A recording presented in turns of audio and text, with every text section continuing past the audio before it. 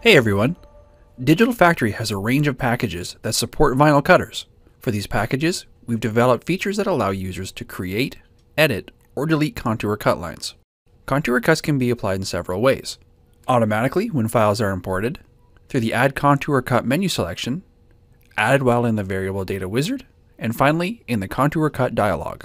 Digital Factory generates contour cut lines using the opacity of the graphics and creates cut lines around solid areas regardless of color. Cut lines can be generated without preparation of the file if the file supports transparency, such as PSD, Tiff, PDF, and PNG, as well as vector-based formats including EPS and SVG. In this video, we explain how to use the contour cutting feature with PDF and EPS files. With our first two example files, we'll show how to create a contour cut line in Digital Factory with the Contour Cut button and Add Contour.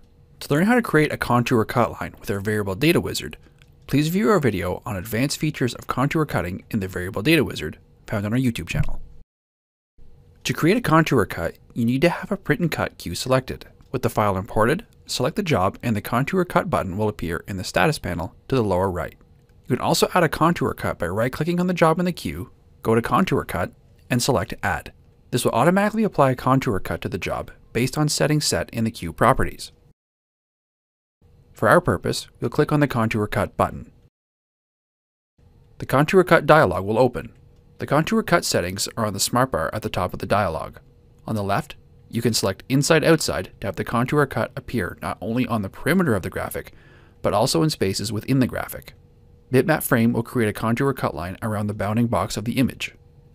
In the center, you can define corner shape, color, the offset of the contour cut, and a bleed vector amount, which is the trapping of the image. On the right, you can set the merge strength, which determines how tight the contour cut appears around the graphic. The looser the merge strength, the smoother the contour cut line, and the more likely separate contour cuts may merge into one cut line. These details can be reviewed in the previously mentioned video. Ensure the inside-outside is unticked, color is set to red, and offset is set to 0.2 inches. Click Apply. The monochrome filter dialog will now open and will go with the default settings. Click OK. A contour cut has been applied. You'll see it as a dashed line around the graphic. Deselect the graphic by clicking outside the object. Notice that the smart bar changes. Now click on Send to Queue on the right of the smart bar. In the queue, the job attributes have changed, and a knife has appeared in the icon in front of the job name to indicate a contour cut line exists. In the next example, I'll right-click on the second job, select Contour Cut, and click Add. A contour cut line has automatically been added to the job. You'll see it in the preview of the cut line around the graphic on the right, if the view is set to Show Print and Cut Preview in the drop-down list on the top left of the preview window. For more information, view our video Setting Up Automated Contour Cutting of Printed Images, also found on our YouTube channel. As mentioned, our contour cutting feature works on the basis of transparency and opacity. For best results, files should be saved as PDF version 1.4 or above.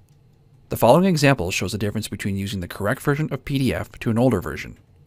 With the PDF 1.4 file, we get the result we would expect based on the previous settings. EPS files and PDF 1.3 or older files do not support transparency, and if the original graphics have transparent objects, they'll be flattened, and you will not get accurate contour cut paths. If the original file doesn't contain transparency, EPS and PDF 1.3 or older files will still work correctly. This shows the importance of the correct PDF version. To view the contour cuts of the jobs without the graphic, select Show Cut Preview Only from the Preview dropdown. Now the preview hides that artwork of the jobs and only shows the cut lines. Quite often, the design within the PDF, EPS, or AI file has a white object behind the graphic. This would affect the contour cut, creating a rectangular cut line. You can check this in your design software by creating a colored background below the graphic. This way, the white object will be visible. If there is a white background, the contour cut in our RIP will create a contour cut around the white. Remove this background prior to loading it into Digital Factory. With the backgrounds removed, load the job into the queue. The goal is to create a contour cut line around each sticker. Click on the Contour Cut button on the lower right.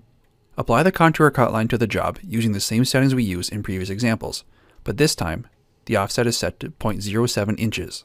Send the job back to the queue.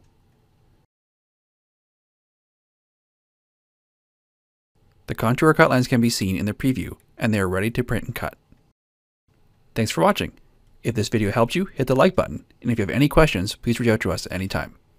Don't forget to subscribe for more videos covering all of Cataling's products.